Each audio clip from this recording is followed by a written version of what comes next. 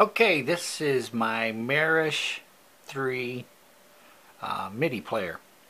This come out in 2014, and I'd been keeping an eye on this for quite a while because he's been out for years and years and years until they come out with this particular version, and this is the one I was really keeping an eye on because since 2005 I've been playing the backing tracks, and I've run the gamut on sound modules and PAs and computer run programs in order to run these, and I had real good luck with that.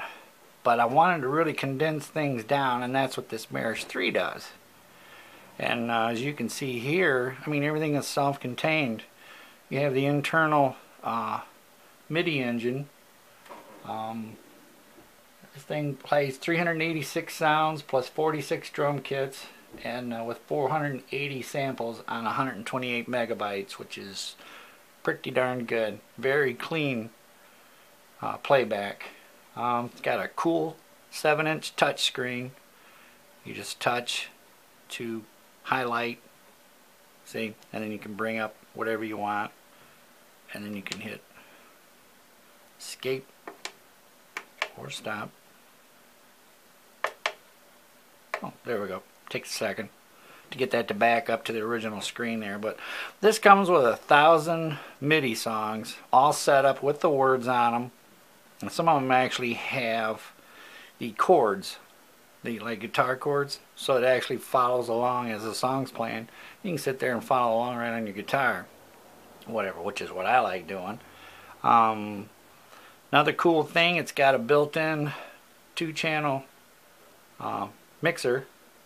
This is for one microphone or a second microphone, and of course you got your high, mids, and lows, delay, and reverb, and then you got your individual volumes for the mic. Then you have the master volume of everything, and then if you're playing MIDI files, this right here controls the volume of the MIDI itself, and that's all. No other volumes are adjusted, just the MIDI backing track. And same thing if you're playing an MP3 audio, it just turns that up and down. Nothing else is changed. And of course you've got, you can plug in, there's inputs for plugging in like a guitar or keyboards, anything like that. And there's 2 channels for that. This one channel is the one I use to, when I plug my guitar in, I can control the overall volume output. Same thing here, like say if there was a keyboard player or a bass player wanted to set in, you could plug him in and just control his individual volume without messing anything else up. You want to do a quick search of a song, you just hit search, type in what you want, push OK, and if that song's in here, boom, it'll bring it up. You just touch it and it'll start playing. Let's see what else here.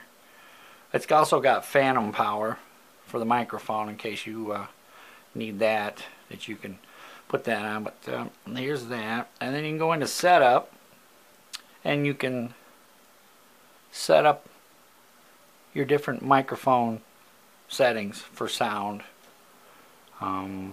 You know, depending on what kind of microphone you have, but I don't fool with that. I just pretty much left that the way it is. The backing track equalizer. This actually, I figured out, only controls the MIDI high, mids, and lows. And that's the only way you can control the overall sound of the MIDI. So if it sounds too bassy or too muddy in the mids, you just touch that and turn the wheel back and forth and get it to where you want it. And it's in real time too, so you can hear exactly what's going on.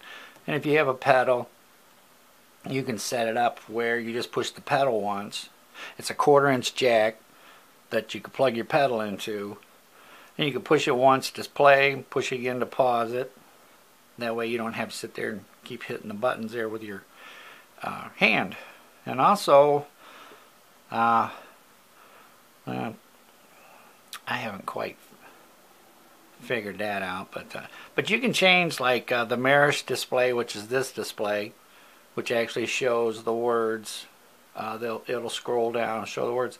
And also you have a TV output. You can't use like a computer monitor, but you need an actual, like a flat screen TV, and I got one for like 115 bucks, and it's like a 21-inch screen, and you just plug in a RCA cable from out back here to the monitor screen there, and then you can just see the words out there on that monitor screen, and that's it. You don't see anything else.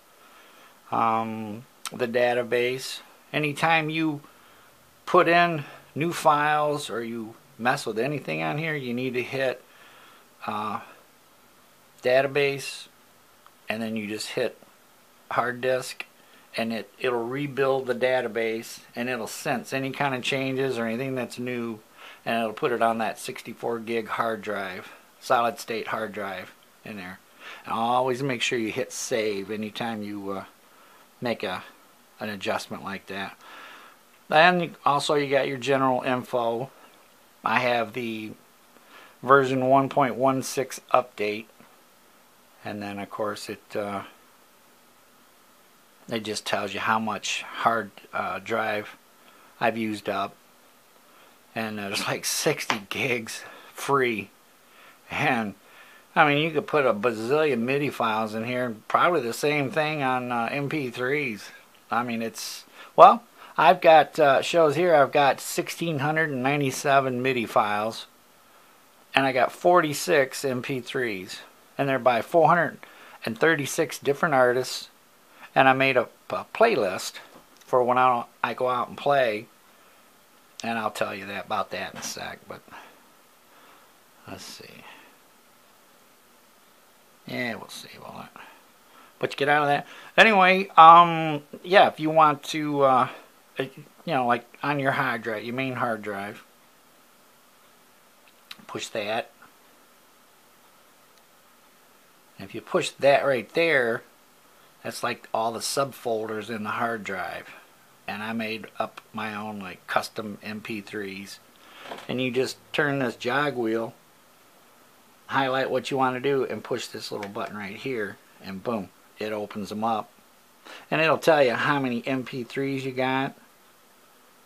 And if you want to make up a playlist, you just push there. And if you want to, now see, I've already got presets. I play at a place called Jack's. So I got first set, second set, third set, fourth set. And if you want a new one, you just hit new playlist, and a screen will pop up, type in the name you want to call it, and then just start adding your songs like that. And then when you're done, you just get out of the playlist, and it will memorize it. And so when you go to play that, it will, unless you have it on autoplay, which means this thing will play one after another as the songs get done, or you can set it up where it'll play a song and then just stop, but it'll always advance it for you. And the name of the current song will be up here, and the next song will be down here, showing down here. Kind of like if I hit right here. See? So here's the current song, Mercury Blues, and then this is going to be the next one that will be coming up to play. And it tells me that it's an MP3. And yeah, what else we got here? That's pretty much it. I mean, like I said, I had a small laptop, a sound module, which was a Roland XV5050 to play the, you know, all the sounds. And then I had a small PA board right here that I played through. I don't know if you can see that. But I had, you know, different channels. I'd sing through this one, and this one would have the bass, and that'd have the drums and the keyboards, and then I could control them individually. But that was my old system. But, you know, I had all that stuff and all them cables, and I was like I said earlier, I was wanting to find a way to really compact everything. So that's when I decided to get this, because this, it handles everything. It's your PA, plays your songs. It does everything. You can even actually add your own lyrics. If you input a song in here, add a song that you put in yourself, and there's no lyrics to it, you can actually set this up so that you can sync the lyrics to your MP3 and save it, and then it'll just play after that. And then say if you're playing a song and it's like too slow or too fast, you can just keep tapping that one way or the other to slow it down or speed it up, and this little check mark will come up. And if you like that setting, hit that check mark, and from here on out it will play at that different speed, whatever you have it set up at. Same thing goes with a key. Now on a MIDI file, you can pretty much get away with going up and down quite a bit. But if you got an MP3, I probably wouldn't click this maybe no more than once down, or twice max, or take it up a couple of keys, because otherwise you'll start stretching that sound out and it won't sound good. But that's it for that. What else?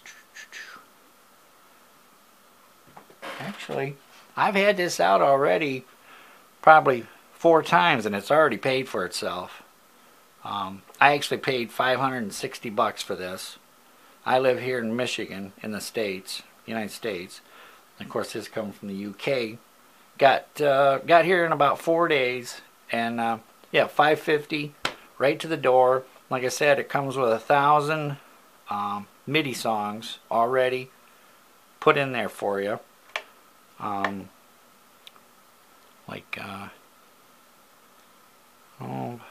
Let's see here. Yeah, right. Let's see. Yeah, right there. I mean, that's all the songs that come with this. And if you want to look up the artist, you touch that, and of course, it's in alphabetical order. So if you like, I don't know, let's see. Well, like Atlanta Rhythm Section, just for instance. There it is. There's 2 songs in that folder for Atlanta Rhythm Section. You just push that button, and it shows the 2 songs. And if you want to play that, whichever one you want, you just push that. Now the song's going to come up, and of course this song here is an MP3 that I put in there, and there's no words to it yet. Go figure.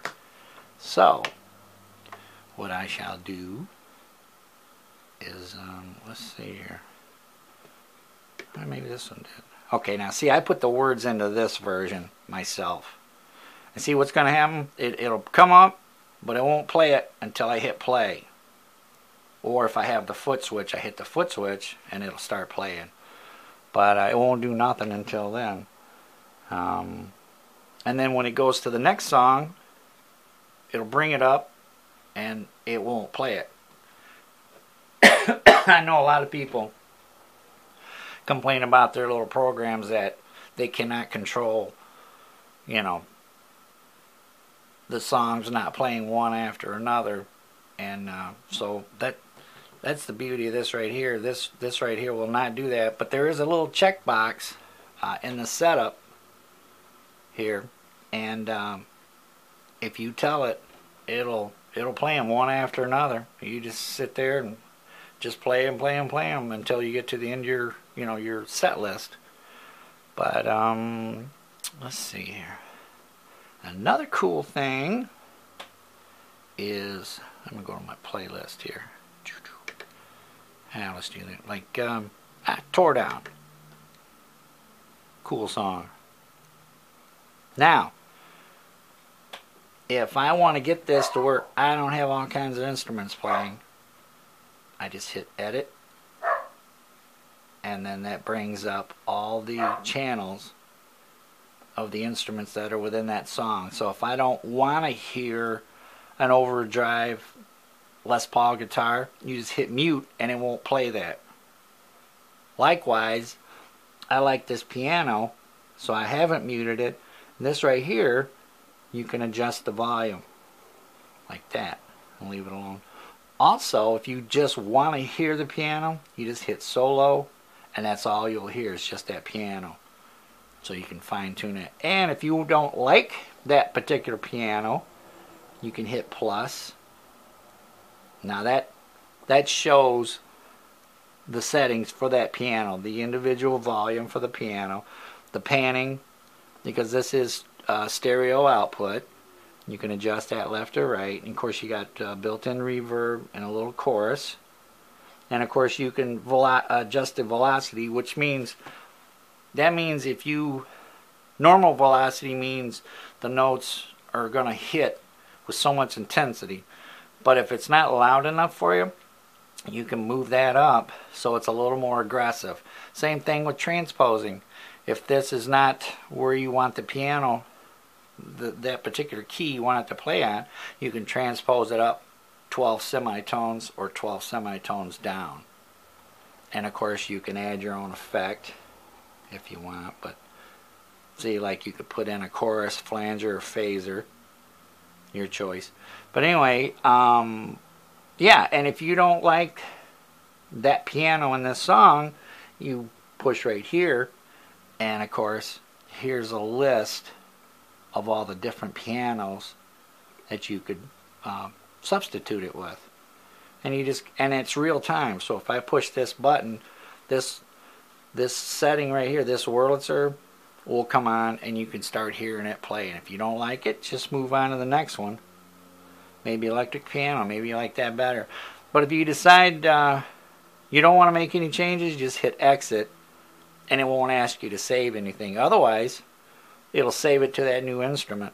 And same thing goes for everything else. When you see that plus mark, you hit that. That's the tenor sax. If you don't like that tenor sax, just hit change sound. And anything you want. It doesn't even have to be a saxophone. I mean, the list goes on. And it breaks it down into segments. Like that. And same idea. You can adjust the chorus or the reverb or pan it left or right anywhere in the stereo spectrum, and that's your volume, and it happens to be at full right now. But if that volume's too loud, you can do this. You can adjust it where you want. And if you like that, just hit exit edit, and that's it. And then exit edit again, and it asks me if I want to save this file because there were some little adjustments I made. And if you like the new changes, hit yes. If you don't want it, you didn't want to change anything, just hit no. And there you have it. And of course you got the mixer. Now this right here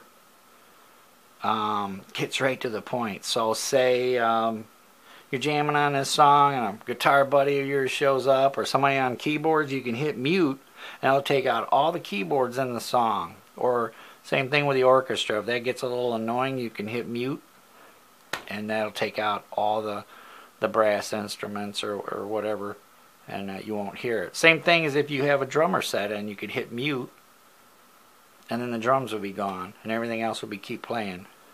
And that's it. Get out of that. And also, this doesn't have the chords. This is pretty cool. See if I can do this. Get out of here. Now, like I said, some of these songs, we can get in here. Whoop. Get back to the hard drive. The hard drive is the hard drive within this unit, and these are all the sub folders that are on that hard drive. And the way to get to those is just touch that and hit that. Oop. And if you don't want to get into that, you can see now.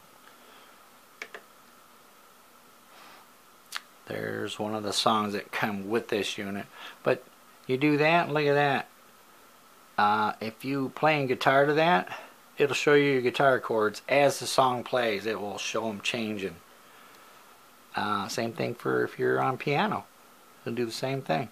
And if you just want the chords, right there, shows it like that.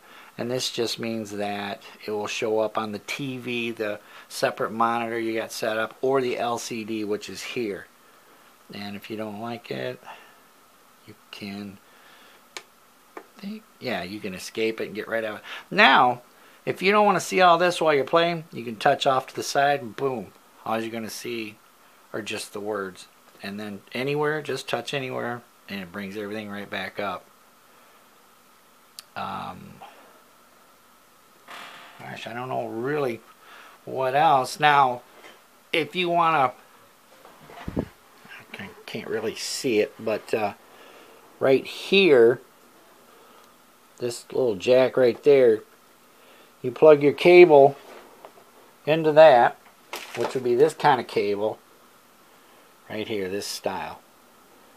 And then of course on the other side is your USB. That's the part that plugs into your computer. You plug that in on the side like that, plug the other end in your computer. This will now show up on your computer. You don't need any special drivers installed or anything. It will sense it, and it'll actually kind of creates it like an external hard drive. But it'll show up everything that's within this Merish. Here, let me see if I can come up with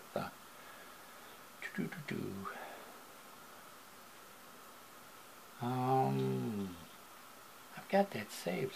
Oh, right here. See, now this right here is what's inside Merish. Except for now, whoops, you can't see that probably. Oh well. Sorry about that, but anyway, it exposes all the folders, so you can add and subtract songs or whatever you want to do on the computer. And then when you're done, just unplug this, turn the Merish off, turn it back on, go into setup, hit database, and then hit hard disk. See that? And it says, are you sure the operation will take some minutes? What it's going to do is rebuild the database of any songs that you've added from the computer, or if you've messed around with anything else. You just hit yes. See? It's rebuilding the database.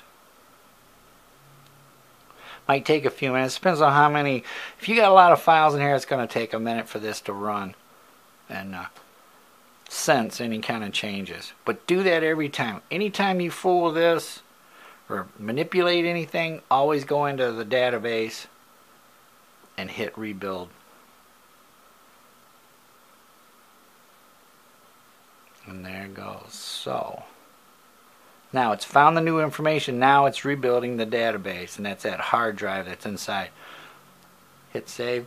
After that, boom. Now all the songs you've added from the computer are going to show up on here, and you're good to go. You could also put in a USB stick like this. Put all your songs or your lyrics on here, plug it into the side here, there's a USB port. Then when you do that, where'd that go? When you do that, that right there gets highlighted. That's the USB icon. And when you touch that, now whatever's on this stick is right here. I mean, and you can play off of that. Or whatever, you know, if you got a friend that comes over and says, hey, I want to play my songs, he could plug that in, and boom, here they are lined up right there. And it shows that there's one MIDI file on that stick, there's 5 MP3s, and just the one directory. And you can sit there and play them. And if you like them, you can just, you know, add them on your quick list, and it'll memorize it into the hard drive. But I can't think of anything else.